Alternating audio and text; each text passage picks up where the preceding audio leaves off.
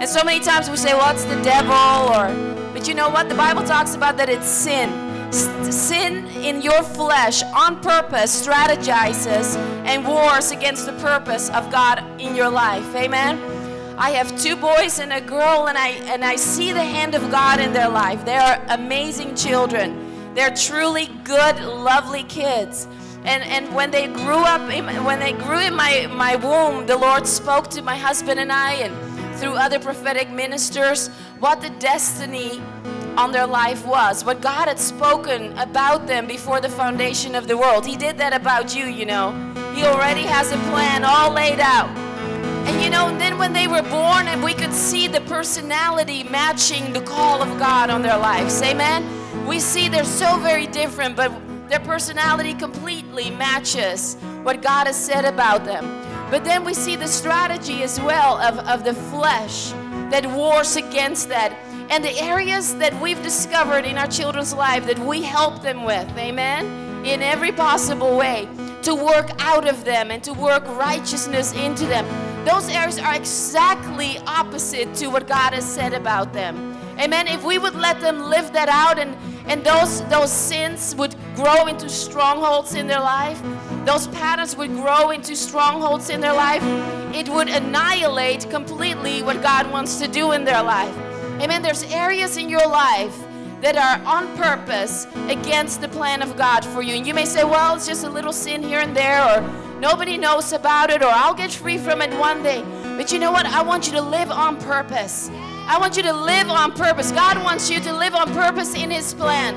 Everything He has done for you, everything He has said about you is on purpose. And it says in Galatians 5 verse 17, for the desires of the flesh are opposed to the Holy Spirit, and the desires of the Spirit are opposed to the flesh.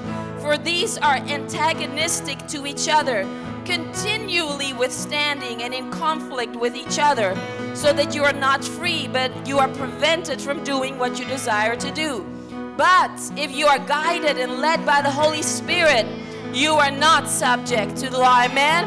The Holy Spirit is working so hard in you to set you free, so you're not subject to these strongholds in your life.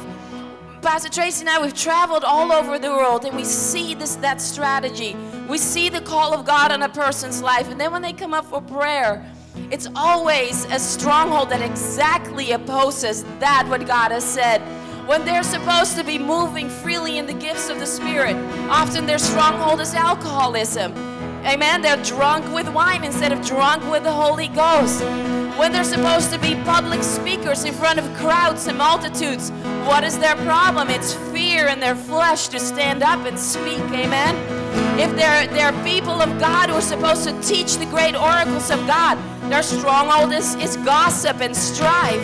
Amen. If they're supposed to be a leader that people respect and look up to, their stronghold often is anger. Amen. And they break trust. And so today the Holy Spirit is here to completely deliver you. If you will say, yes, Lord, I'm going to live on purpose in my destiny. I will resist the enemy and he will flee from me. On purpose, I will resist the sins of the flesh. And the flesh will have to be subdued by the power of the Holy Ghost in you. Amen? It's not a fair fight. The Holy Spirit is so much more powerful. Amen. So today, let's lift up our hands. Father, we live on purpose for you today. Starting over. I've been asked about starting over. I would say that my being here in the Pacific Northwest is a starting over for me. I only knew one person.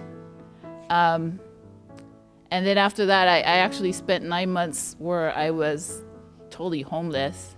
So I had to really learn to live by faith. I can say during that time, I never was hungry. I ate every day. I even gained weight. And my mom was always concerned and worried about me.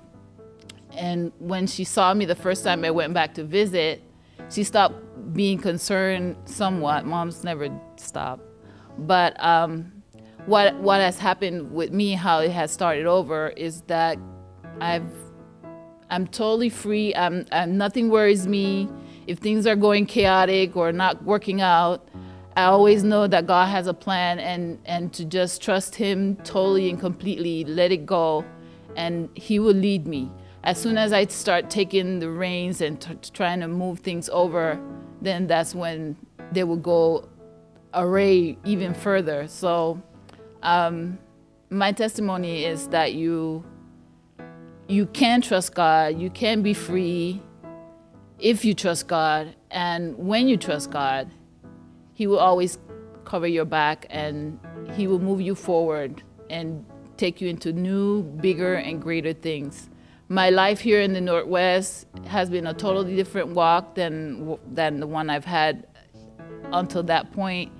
And I've had an opportunity to do many things even for Him in the spiritual realm. And now I'm here at the Citadel, where this church is a church that has great vision and great outreach and big plans. She couldn't hear, and now she can hear. Come on. Come on. She said, I'm healed. Glory!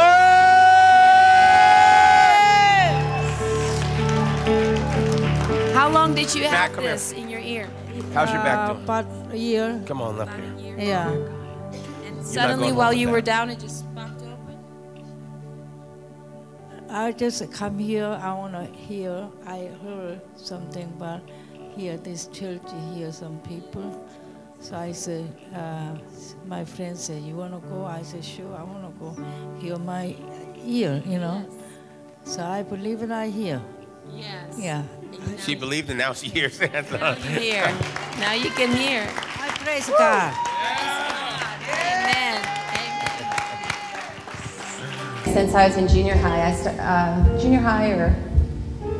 was high school, and I started to get growths in my breasts. And some know, but not a lot of people know, but I endured a lot of pain. And there was nights that I just could have been crying because I was in so much pain. And this is day in and day out. And last time that he came, he had prayed for me. And later on that night when we all got together, I had to leave early because I had to be at work really early.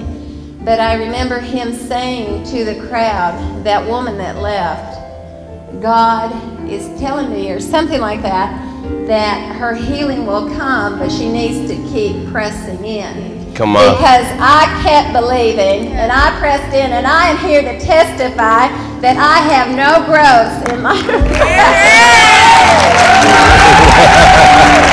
Thank you.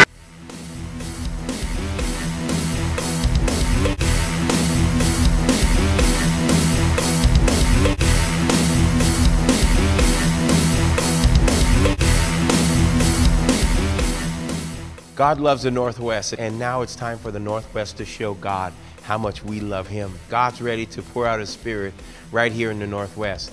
We're going to begin fire crusades all throughout this region, throughout the Northwest region. We're going to go as far north as we feel led, and as far south as we feel led. We're going to try to connect with churches in those regions that we go. These gatherings are specifically for believers to come together in unity, churches to come together in unity, where we seek the face of God. God still works miracles. God still heals. God still delivers.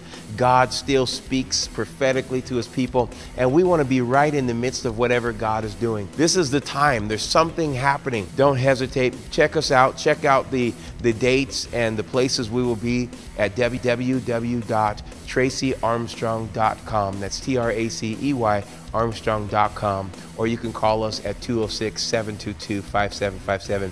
Be a part of these crusades. Come, participate, be ready, for God's going to show up. Hey, how you doing? My name is Pastor Matt. I'm the youth pastor out of Revival Church. Hey, we just want to invite everybody. We're throwing a special event called Insomnia. We're having Sharp Skills perform. We're raffling off prizes, games, food, raffling off an iPod. Hey, come check us out April 26th at 7 o'clock. Thank you.